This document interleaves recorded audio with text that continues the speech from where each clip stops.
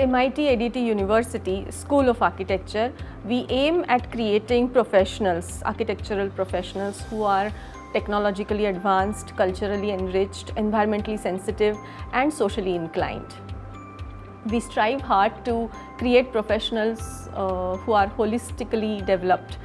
We give a lot of flexibility through our syllabus. Being a private university and an interdisciplinary university, our electives run across various disciplines such as design, fine arts, film and television, performing arts, journalism and broadcasting, and there is a lot of sharing of knowledge between all these institutions with architecture along with engineering and management too.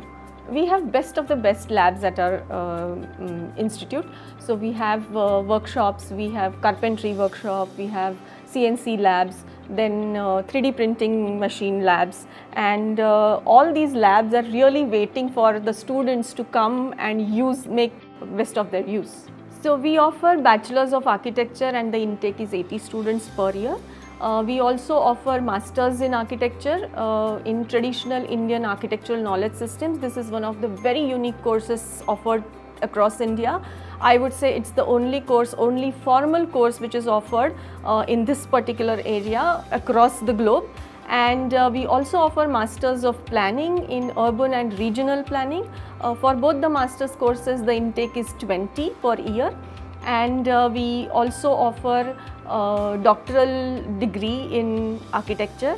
So currently we have 6 research scholars working with us on their PhD projects. So we are a complete set of degree for architectural education. And if you are interested in pursuing architecture as your profession, then please ensure that you have given your NATA exam. If you have not given, then please go to the Council of Architecture's website and register yourself. The third NATA exam is going to happen on 3rd of September, so do not miss that.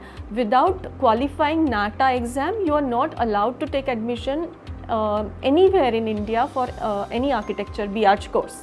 The previous year of pandemic was really difficult and challenging for our teachers, and especially in the case of teaching the first year students. But we reached out to the best of the best faculty throughout India, making use of this online education.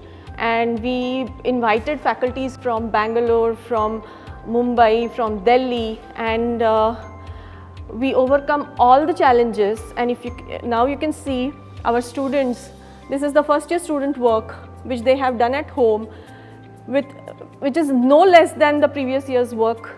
If you see this particular models which they did at home, they created at home, and if you see here the first year students work, they have come up with vaccination center design and interesting abstract designs. So this is no less than any other work of previous years, first year, second year, third year, fourth year. We are really happy with the outcome that our students have come up with, and we are really happy with the way our teachers have invested into our students. We have a highly motivated team of students and faculty. Our fourth year students did an urban design project, a live project during this pandemic period, during this challenging period, by keeping all the social distancing norms. And they won this competition. They won a 3rd prize in this competition, which was led by the Smart City Corporation at a national level. And Pashan Sus Road was redeveloped. The proposal for redevelopment of Pashan Sus Road was given by them, and they won the 3rd prize in that. And it was a real moment of pride when the Commissioner of Pune called us and invited and felicitated our students. So students got a lot of encouragement through that. They are now working with the Pune Municipal Corporation and the Smart City Corporation to enhance this particular street, which is meant for public and which is meant to be lungs of the Pune city. We are extremely proud of our students and their achievements in the past year. For example, Diganta, a student of 2nd year, she worked as a set designer and a educational model maker for the show Tilimili, which was screened on DD Sahyadri, which was proposed by MKCL, Maharashtra Knowledge Corporation Limited, and her work was very well received. Then Viraj Gavhane, he received the People's Choice Award in the Exam Assure National Level Portfolio Competition.